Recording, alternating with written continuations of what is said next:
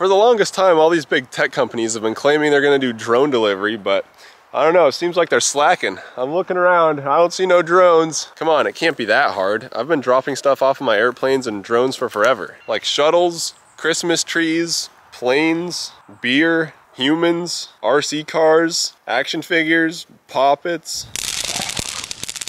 So today we're setting out to show all the big tech companies how it's done. I've assembled a team of the brightest minds of our generation to help solve this problem. Ethan, wake up. Huh? You want to be on my drone team? Yeah. I need a software developer. I could develop. Hey Colin, you want to be on my drone team? I don't really have any experience with drones. Well you seem to have pretty good finger dexterity, so I think you'd be useful. Alright, let's do it. Drone team assemble! The team got to work, tirelessly gathering supplies and building out the nation's first network of drone delivery infrastructure, piece by piece. Colin, what's your favorite food? Milk. State-of-the-art drone technology was retrofitted to integrate the team's custom-designed delivery mechanisms and task automation software. Colin, let's turn on. The team persevered through relentless technical challenges. I think you jogged the stick in the corner. Oh, jog sticker corner. I think that's, yeah, that's what's happening here. I don't know what I did, but... Ah! Ah! Oh, bro! Not only was it capable of a static hover, but also high-speed forward flight for maximum efficiency and range. Are you I impressed? think it could hold more than one hot dog. Send it! Wow! Okay, go for 3 hot dogs. Oh, wow! After weeks of development, version 1 of the system they created was ready for its final engineering validation test before being mass-produced on a global scale.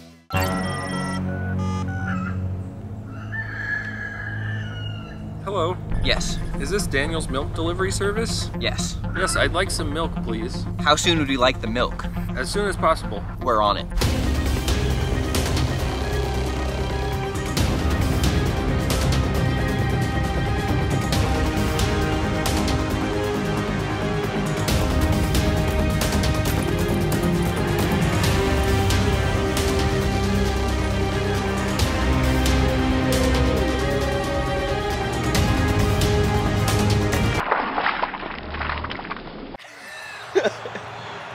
Boy, oh boy, I love milk.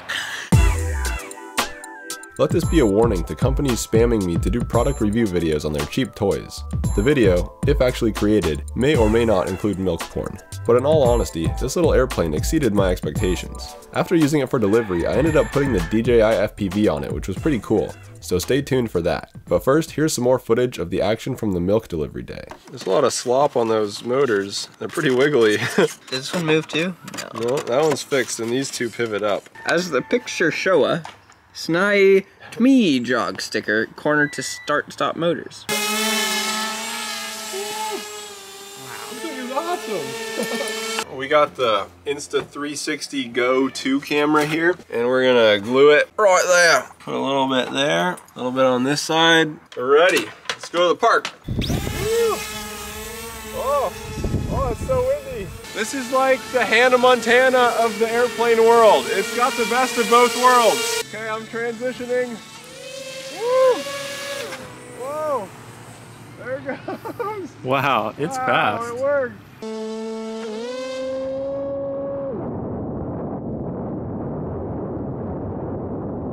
It's harder to fly in airplane mode. Oh! Oh!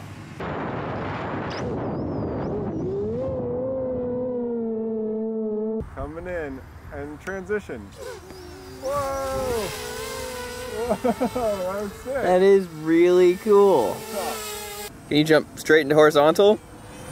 I'll try it, yeah. I'm gonna transition. 1, 2, 3. Wow, that is the coolest. Oh, geez. Transition. And transitioning back.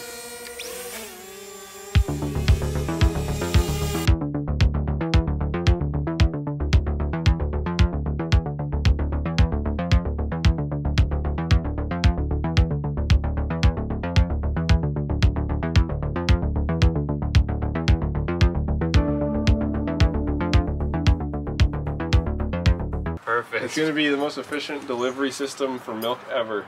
Straight from goat to drone to Colin. Integrated supply chain. That's right. Vertical integration. This is how you make our economy 10 times more efficient. Yeah. Still warm. Straight out the titty. Nothing like a little milk to warm your soul. The finest in the land. Do you really think goats like licorice? I don't know. It smells like licorice. We're gonna try They it. look a little questionable. I'm gonna find a small one. I don't think they're FDA approved. Oh, that's a big one. I'll break it. They're FGA, Federal Goat Administration.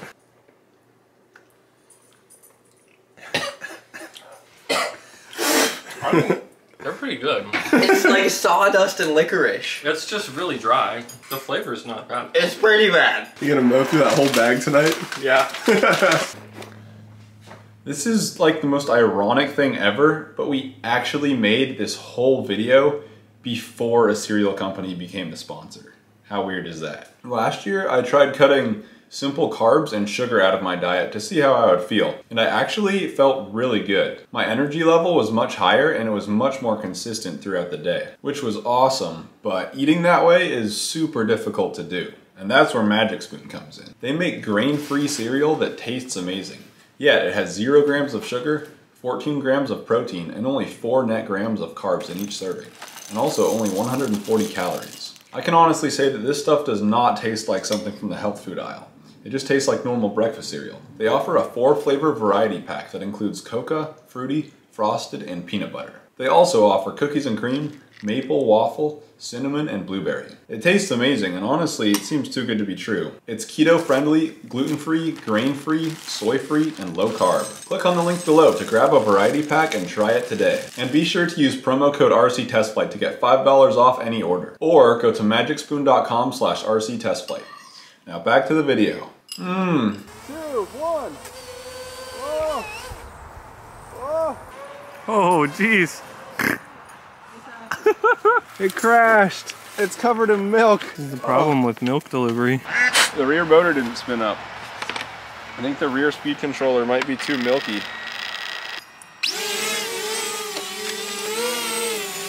It's going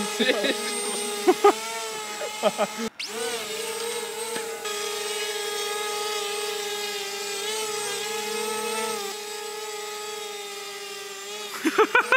It tasted like Jello, but it was meat flavored Jello. Oh, look at the aspect ratio of that goat. It sounds like ZZ Top. Got the funniest beard. It's like your mullet, but on its chin. They're Nigerian goats. Are these the goats that climb trees? Oh, you're pudgy. This is a pudgy little goat. Not the right shape for tree climbing. Yeah, I feel like they're a little too fat for that. Do you think we can deliver a goat via drone? Probably. The whole thing? So I got the DJI FPV on it here, and I want to try shooting some gaps in airplane mode. This is going to be a little risky.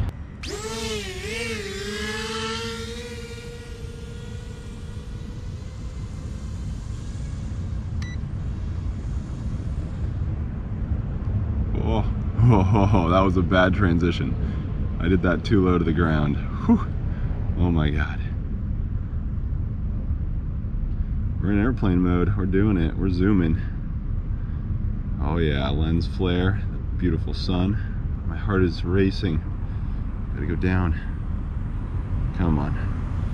Oh, abort. Oh, that's the great thing, is if you're not lined up right, you can just flip a switch and save yourself. Maybe I'll just fly through this tunnel first. Oh yeah, look at that. I want to fly through this in airplane mode. How sick would that be? Okay, let's try a more graceful transition this time. Much better, okay. Turning the corner. Dodge the light pole. Here we come.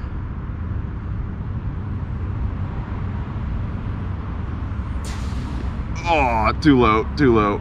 I think I probably only have enough battery for one more try. Okay, making the corner. Got that lens flare again. Lining up, and here we go.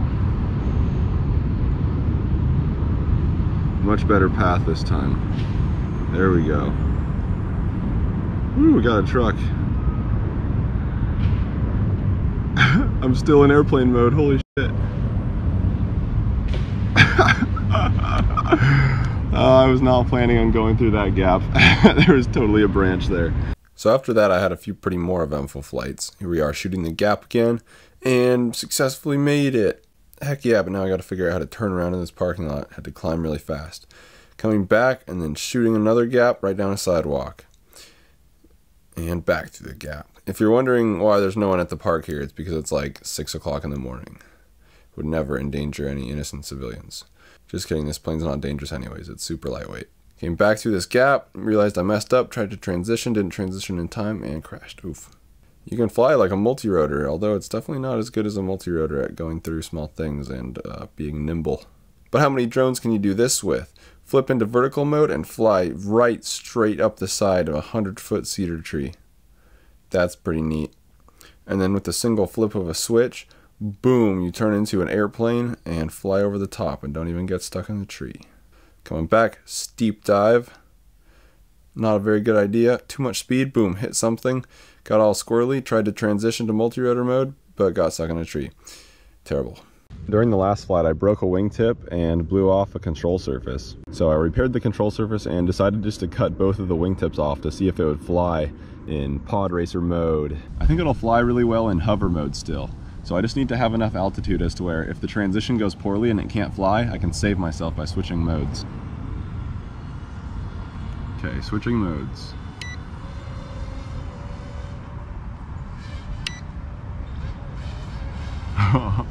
That did not work. I'm gonna try it one more time.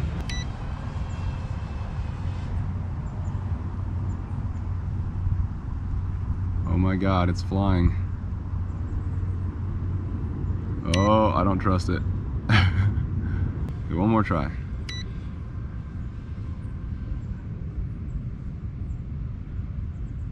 Oh boy, okay, I'm in airplane mode. It's doing it. It's flying. It's barely flying. It's definitely oscillating. Oh geez. Oh geez. Oh geez. It's oscillating. It just oscillates like crazy. It's overtuned. Oh, and there's not a lot of control. Okay, save me. Back into multi-rotor mode. Okay, I'm coming down. Oh, that was pretty dumb. I'm really glad that hover mode was stable enough to save me from the forward flight attempts. Oh, maybe that's why it seemed like it was yawing out of control. So I only have one vertical stabilizer. So to fix the over-tuning problem, I cut the control surfaces down a little bit more. And then to fix the tail heavy problem, I glued $300 into the nose. It's the Insta360 Go 2. So we'll see if this works. It'll probably make some interesting footage at the least. Okay, that's pretty high. Let's try this out.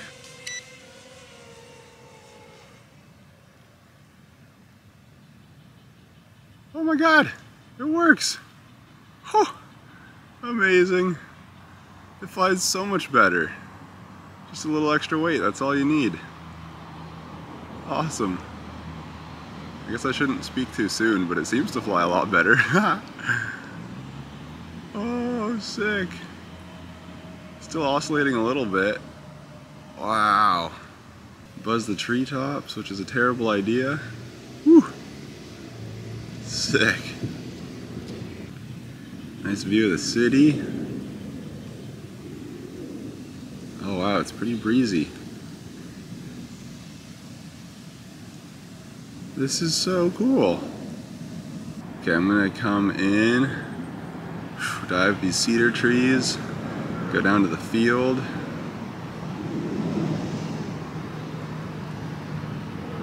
Try and turn around the field. Ooh, look out for that light pole. Still oscillating quite a bit. Okay, let's try and shoot this gap that we were doing the other day.